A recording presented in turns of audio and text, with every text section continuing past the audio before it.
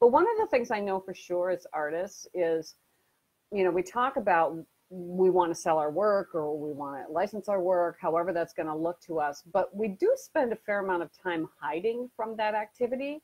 Things like, oh, if I just have one or two more portfolio pieces done, oh, I need 6 more portfolio pieces, whatever that is. Sometimes we hide in the portfolio.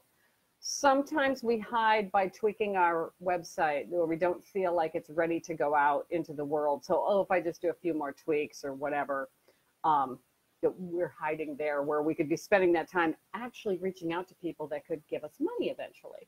So you have to really kind of uncover sometimes those places where you hide. Research is a huge hiding place. I just need to research more companies. I just need to research more stuff. And all of those things are important to do. You have to work on your portfolio.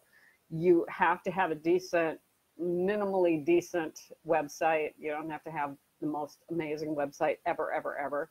A website that does the job, but it doesn't have to do more than that. And you have to do research. All of those things are important, but you always have to ask yourself, am I hiding here? The other thing is people hide in taking classes.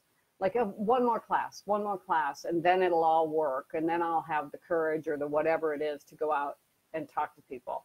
But just ask yourself, am I hiding here? Or is this real active activity that's going to bring me somewhere? And if it is, you need to put time limits on that as opposed to just this endless cycle of hiding in those places.